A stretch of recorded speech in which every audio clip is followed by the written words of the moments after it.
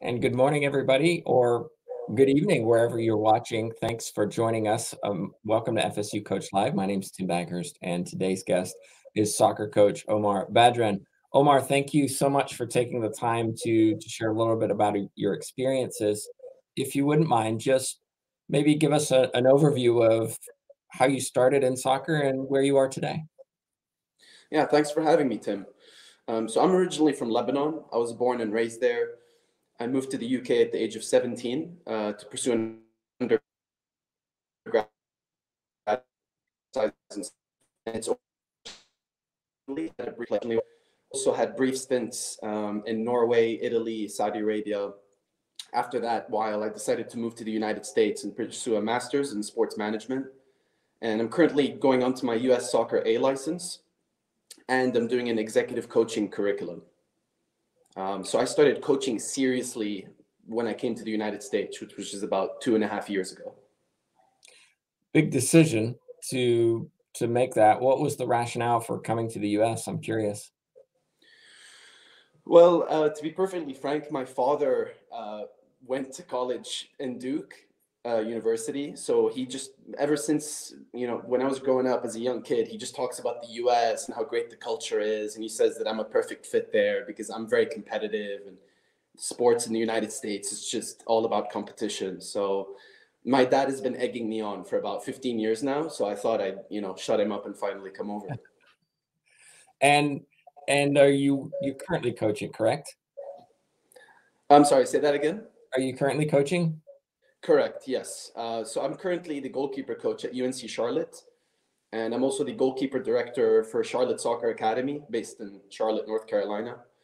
And until recently, I was coaching for the professional soccer team in the NISA League called Stumptown Athletic, also based in Charlotte. And I'm curious, those of us who've been in soccer maybe joke about goalkeepers being different or unique individuals willing to sacrifice their body to stop a ball from going in the goal. I'm curious about your experiences as a goalkeeper coach, because most soccer coaches don't coach the goalkeepers. They coach the other 10 players. What are some of the experiences that you've had working with goalkeepers where maybe you can share with others the unique nature of this position? Yeah, I think, goalkeepers do have to be different because the demands of the game are so different. Um, so there's definitely a mental component there. And, when I coach 8-year-olds, 9-year-olds, my first recommendation to the parents is to put them in as goalkeepers because it builds a lot of empathy. So you know what your goalkeeper's going through Mhm. emotionally, and it creates a sense of accountability. And it's a high risk situation. So you build leadership qualities, and you get a view of the whole field, right? Just from a tactical point of view, you see what's going on. You have the best view out of everybody on the field. Um, and I think one other aspect that I think influences how you coach goalkeepers versus how you coach outfield players is memory. Because as a striker, you can miss 9 chances, but if you score the 10th one, people will remember the goal that you scored and they'll forget all of your misses. Whereas as a goalkeeper, it's the exact opposite, right? You can make 9 saves, and then if the 10th shot goes in, people tend to remember the shot that you conceded. So the biggest, struggle that I had when I started coaching versus being a player was emotional intelligence. It's how to create an environment where, we're process oriented, we're not outcome oriented, we're focused on performance because there's so much that's out of our control, right, as goalkeepers. So we need to focus on the process and our performance and being brave and aggressive and just showing that overall attitude that leads us to the outcome that we desire. Were you did you play goalkeeper growing up, or did you I play did. outfield? Okay, so one of the questions I kind of had is how how do you transfer what you know from your experiences to those goalkeepers, at the same time understanding that your experiences and your personality are not their experiences and their personality? So how do you coach them to make them better without almost enforcing your own views and experiences on them? Yeah, that's a great question. Have you ever done the DISC personality test by any chance? So I've done the test 3 times, and I'm very high on dominant. on every single time that I take the test. I get like a absurdly high on dominant. And the thing that, goalkeeper coaches, I think it would be helpful to take into account is what personality type is your goalkeeper, because each personality type has different motivations and different fears, right? So if I go to a dominant style goalkeeper and I'm all open and vulnerable, it just won't gel. And I tried that once and I failed miserably. I tried being open and vulnerable with another goalkeeper and who is a dominant style athlete as well. Didn't work. Whereas I tried that with the influencer and I won her trust over like that. So with the dominant one, her motivations are different. So with her, I needed to be empirically based. Hey, I've seen the evidence. I've seen you do it. You've killed it in this position, this position, this position. You are more than ready. Now go kill, right? So how you talk to different goalkeepers really depends on, like you said, their experiences, who they are, what their background is, what culture they come from. And you talked about goalkeepers requiring a short memory, which is very true. How do you help that goalkeeper who has had that horrible game? And we're not talking about, oh, I let one in, because that happens. Everybody knows it happens. But we've also seen goalkeepers or, place kickers in other sports in situations where it is very obvious that somebody is falling apart. You see that in your goalkeeper, and then they have to come back a week later or a few days later and put on another performance after having just a miserable game. How do you help them forget that, knowing that it's very hard to forget what you just did a few days ago? Yeah, again, it's a great question, and I can take 2 hours to answer that. But two key areas that stand out for me is one mantra that I always use, and my goalkeepers are sick to death of me saying this, but the future is more important than the past, Mm. always. So whatever happened in the past, we have to use it because the future is more important. The next training session is more important. The next game is more important. That's it. That should be our focus. Um, and I think the second aspect of it is your goalkeepers have to know that you're going to back them no matter what. Mhm. Because if they feel like they're going to get scolded when they make a mistake, stress, I'm sure you know much better than me, and there's people that are extremely qualified to talk about this much better than I am. But stress influences your performance in such a detrimental way. So if you play with the knowledge that your coach is going to back you no matter what, and I tell my goalkeepers I'm proud of them no matter what performance they put in, then that goalkeeper is just naturally going to give more and they're going to be braver and they're going to take more risks. And that's what I want from my goalkeepers. I need them to take risks, but they can't do that without my backing, without knowing that I will support them from a mental point of view, taking care of their mental health, making sure they're confident before we get into the tactical and the technical breakdowns, if that makes sense. It does, yeah. It's hugely important. Many years ago, I was a soccer coach and worked with goalkeepers at a university level, and we had the challenge of two goalkeepers who were very equally skilled. One was a little more experienced. The other one was maybe a little bit more athletic, or maybe to get those balls that the other one couldn't. We had a hard time choosing which one played, and it created. I think it's fair to say it created tension in the team because they're both capable of playing. Have you ever had that situation, and how do you decide which goalkeeper plays and which one sits on the bench? That's a great question. That's such a difficult dilemma. I've experienced that as a player and I've experienced it as a coach as well, where I have multiple goalkeepers who are just super talented, super hardworking, very aggressive. But for me, I created what I'm trying to think of the word in English. It's like a category of goalkeeping. So you have the physical, the A technical, rubric. the tactical, the psychological, but then there's the social. Mm. So what is your relationship with your teammates, right? So if I talk to the back four and each of them says, "Well, I kind of feel more confident with that goalkeeper," and the answer is consistent, then the social category is the one that makes the difference for me.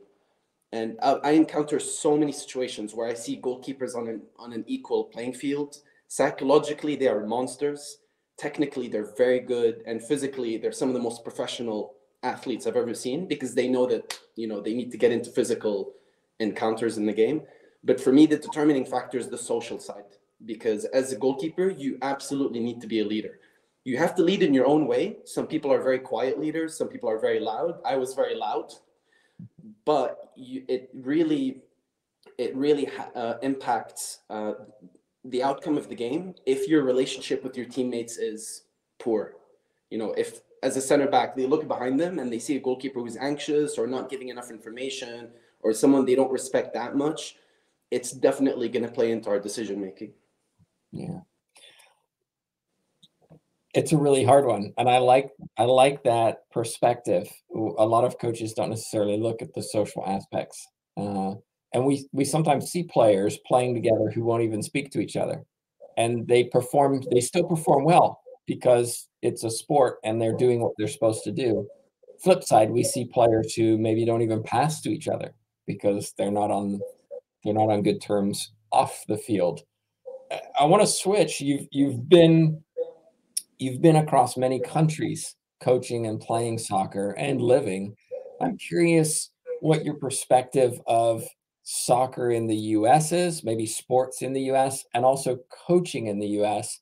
Where do you think what do you think we do well? Where can we move forward in coaching as we train coaches? I mean, it's what we do. Yeah, I had a difficult time adapting to the coaching here for sure, because I found that the culture here, and not just talking about sports and soccer, but just talking in general, everything is short term future, right? Everything is short term. How can we get instant results? But I mean, you know better than me. If you want to focus on a project or diagnosing a culture or changing a culture, it's a long term thing. It's a long term, and sometimes it's difficult for people, especially in the US, to zoom out, to lean back and look at the whole situation, and actually look at, okay, where are we in the process, rather than thinking, okay, what do we do 2 weeks from now or a month from now? That's been the biggest thing for me, because the players also think that way. So they go through. I have one player who went through 2 weeks of poor form, just not at her best. Well, and I said to her, when we first started out, maybe 10 months ago, your trajectory has been 45 degrees. There's always going to be a zigzag. There's always going to be a slight one step back, 2 steps forward all the time as you go up that graph. But you need to have context and you need to have perspective. You need to be able to zoom out and say, actually, it's not that bad. And I think Jose Mourinho said it in the press conference, the truth is in the whole. And so the truth is in the entire process. You judge someone from the minute they go in until the minute they leave. It's not short term. And I admit that's something that I have had difficulties to adapt to, because everything is short term, solutions. But yeah. Let me take that example that you gave. I agree completely. We definitely tend to have that win now perspective rather than develop a consistent stream of winning down the road. At what point do you get that goalkeeper who's having that dip? And at what point do you maybe pull them out to allow them to figure out what's going on? Maybe it is mental, maybe it is social, but not playing well.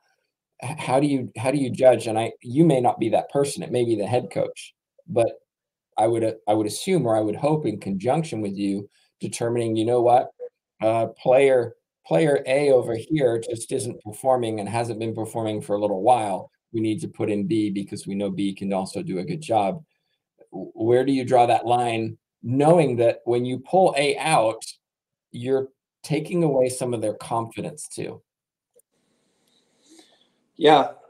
Again, it's a great question. And, for me, it has to do with culture, the DNA of the organization.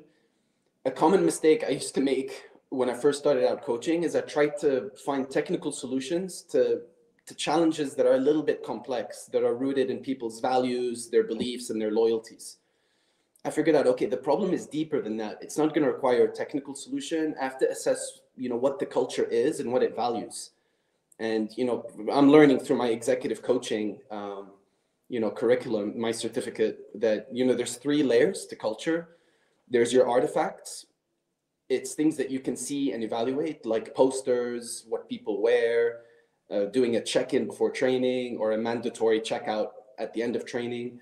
The second layer is your espoused values. It's what you say your aspirations are, what are your ideologies, what are your core values. But the absolute deepest layer of culture is your basic cultural assumptions. And that is your perceptions, your thoughts, and your feelings, which ultimately determines how you behave, right? So I needed a lot of time to get to that deepest layer, the perceptions, thoughts, and feelings of all the goalkeepers, in order to transform their mentality, their mindset into a long-term thing. And one of our basic assumptions, I hope that they'll agree with me, is that mistakes are a part of life and mistakes are absolutely necessary to learn and grow. And they're going to make a lot of mistakes because I'm going to force them into situations that are outside their comfort zone. But I got to tell you, Tim, every single one of them has reacted absolutely brilliantly because we are in an environment where the basic assumptions is that mistakes are a fantastic opportunity to learn and grow rather than, hey, you're going to get scolded if you make a technical error or if you give the ball away or if you let a goal in. Really interesting. And I really like the example of those three layers you gave. You said perceptions, thoughts, and feelings. If you don't have a good relationship or an honest relationship with your athlete, you are not going to get their perceptions, thoughts, and feelings. That requires a deep relationship with that athlete. What things do you do in order to reach that, to get that relationship? Because, and I'll be honest, I've interviewed many people on this show, and a lot of times I ask for specifics and I get generalizations. And when I say, "Can you give me an example of how you do this?" Well, particularly about getting to know your athletes or developing that relationship, why just talk to them? Okay, we all talk to our athletes, but what specifically do you do to really get to know them beyond just interacting with them on a daily basis, which is what we all do? Do you have any ways that you try to get to know them a little better or maybe a little quicker than just over the course of the season we learn to trust each other? Yeah, I do have certain techniques that I learned from Dr. Wade Gilbert. I don't know if you've ever heard of him, but Oh yeah, of course. yeah, yeah, I plagiarize literally all of his his work and all of his methods. The first thing that I did, I remember when I first came into, the college game is after a couple of months of getting to know them and doing really hard sessions, I would just write them letters. So I would, write a letter with like 5 points that I really like about them. And it's rarely to do with their innate talent, something that they're born with. I'm always praising behaviors. I'm like, hey, even though you didn't make that save in the top corner, I love the fact that you tried. Or I love that brave moment. I love that you went to four of your teammates who are struggling and you praised them, you put your arm around them. That's leadership qualities. I know I can count on you. So it's just like writing letters, putting them in an envelope, making it personalized, writing their names on it, being like, hey, make sure you open that privately, not in front of anybody. So that's one technique that I did, and I think that built a lot of trust with them. And I think, one other thing, and I think I mentioned this earlier, but I praise effort over skill. So as long as they're doing their best, they know that I'm never going to turn on them. There's, plenty of different techniques. One technique that I was surprised that it actually worked out so well, I had the goalkeepers write letters to their outfielders.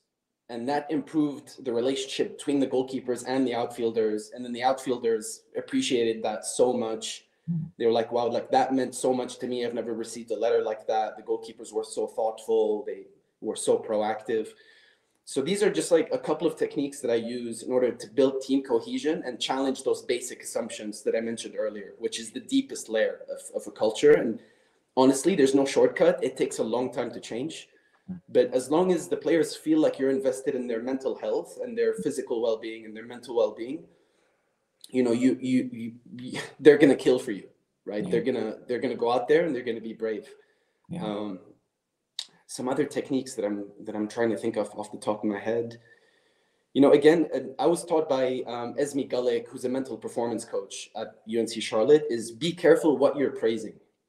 So this is why now I'm so careful, not just to praise a good technical execution. I'm also praising, signs of good body language, good effort, when they reach out to teammates and they try to be leaders, those are the things that mean a lot to me. And I always tell the goalkeeper, I over communicated. I'm like, hey, this is what matters to me, not just as a coach, but as a person. I was always taught to work hard. I was always taught to always stand up for my teammates. And I guess the final thing that I'll say about this is vulnerability. So I'll tell the goalkeepers, hey, if you feel insecure or you feel like you haven't been good enough, or you feel like you're not good enough, I've been there, right? I've been through severe anxiety, borderline depression when I was a player. I've had self-esteem issues. Had sleeping disorders. I've been very open about my past with the goalkeepers, and that kind of built the trust between me and the goalkeepers even more, because once you share your vulnerabilities and you show them that you also make mistakes and you also have flaws, that trust is just going to be stronger. And it also, as you alluded to earlier, depends on the personality of the goalkeeper, because you may have that goalkeeper where you're vulnerable and they see you as weak because they're the complete opposite to sharing and caring. But I take your point that having that honest relationship with your athletes certainly opens the channels for, if I'm willing to share with you, I hope you're willing to share with me as well. I do want to say, you mentioned it, so I'm going to give him a little shout out. Wade Gilbert here. He wrote a big book called Coaching Better for Every Season. It is a big book. I do warn you. It's a very good book as well, by the way. So if you have a chance to read it, if you're into coaching, I do encourage you to read it. It's a really good one. You could read mine too, but we won't go there. um, um, Omar, if you kind of think about coaching as a whole and look at your experiences working across a variety of different groups, different international athletes, and now here in the U.S., coaches who are watching this have a unique opportunity to get better and learn from you. And I'm curious what advice you would give them based on your experiences, both in the U.S. and abroad. I think, wow. First of all, be invested in your players. That's, before you talk about technical, tactical, physical requirements, or just show them that you're emotionally invested in their future and that you're willing to go the extra mile. You're willing to be, part of their journey. Essentially, and this is what I tell my goalkeepers is, I'm going to coach hundreds of players, but you only have one career, only one as a player. So you need to make the most out of it. And that's part of your job as a coach, to make sure that player reaches their full potential, because they only have one career. I think, one thing that I did that I think your listeners might find interesting is, have you heard of the Arizona State University observation instrument by any No. chance? So it's an instrument used in order to measure coaches' behaviors during trainings or during games. And it basically categorizes 15 behaviors. So you have praise, scold, positive modeling, negative modeling, use of first name, body language, humor, etc. So you have 15 behaviors.